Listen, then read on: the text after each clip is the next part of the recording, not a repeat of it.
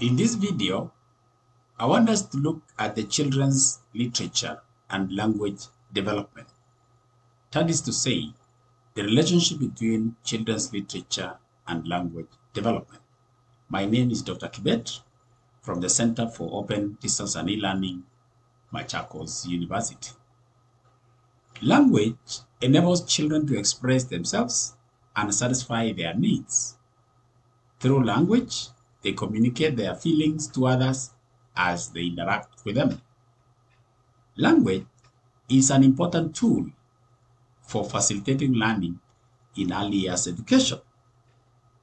Children should be able to develop oral, reading, and writing skills, which are important in language development.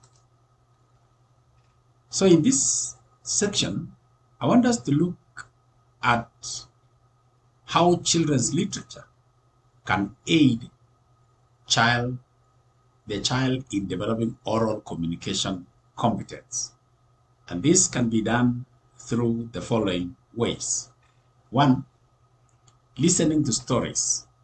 Teachers should allow children opportunities to listen to stories from the teachers, the resource persons, their fellow children, the media, and the like.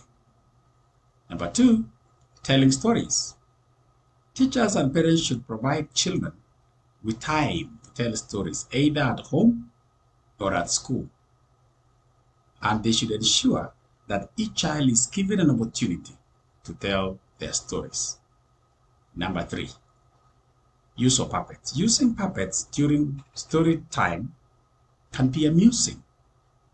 They allow children who are shy to be confident and are interested in telling a story. Number 4, discussing the story with peers. Teachers should allow children time to discuss stories with peers and even answer questions about the story in their class discussions. 5, wordless picture books. Provide children with wordless picture books actually allows children to discuss the pictures. Children may also use the pictures to tell a story. Drama. After storytelling, the teacher can organize children to dramatize the story. Allow children to take up roles of different characters in the said story.